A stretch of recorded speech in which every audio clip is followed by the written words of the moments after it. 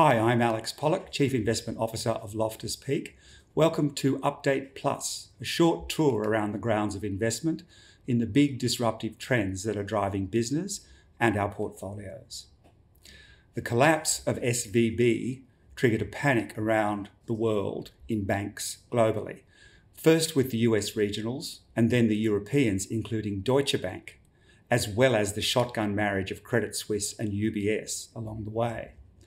Investors have been inclined to treat the big banks as blue chip businesses, and they are, very broadly. But of course, they're not without their own issues.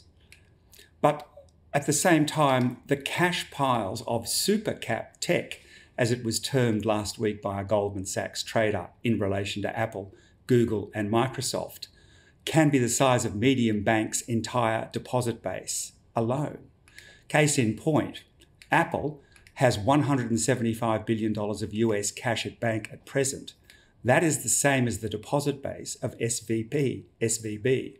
Google and Microsoft are not far behind at $113 billion and $100 billion US dollars respectively. This doesn't mean that these businesses don't have earnings issues. But what it does mean is that they're not going to go broke anytime soon, as did SVB and others. Events such as these crystallise the way in which investors treat risk, which ultimately translates into the way stock prices move. Microsoft, which has its name all over artificial intelligence, was up 12.9% in March, Google 10.8% and Apple up 9.2%. Even Amazon was up 8.8%. This at the time that the banks were having so many difficulties. But the two stocks that were up the most in March were Nvidia at 16% and its cousin, AMD, at 20%. Both very important players in the hardware for artificial intelligence. Loftus Peak invests in all these companies. Setting aside the rally in AI this year, we've done very well out of what Goldman Sachs calls supercap tech over the years. For example, following Amazon very closely since 2014 because of its cloud business, which allowed companies to variabilize and compute in their compute and storage costs by renting Amazon's space instead of having to invest in their own. The logic of this was and is compelling. Before the AWS cloud compute model, companies were forced to provision their technological needs for the heaviest day of the year, say Christmas, if it was a retailer, with a large part of that infrastructure and the technicians to run it underutilized for the rest of the year. The investment uplift in Amazon has been close to 10 times.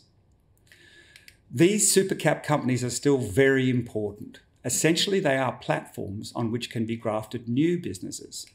For example, Apple has added screen entertainment, health through the watch, Apple Pay, and now a buy now, pay later service. When you have 1.5 billion iPhone users worldwide, you can do that. Microsoft is using its heft as a platform player with its 1.5 billion Windows users globally as the platform to distribute artificial intelligence tools, creating a large business almost overnight. One last point. Not everyone is excited about AI.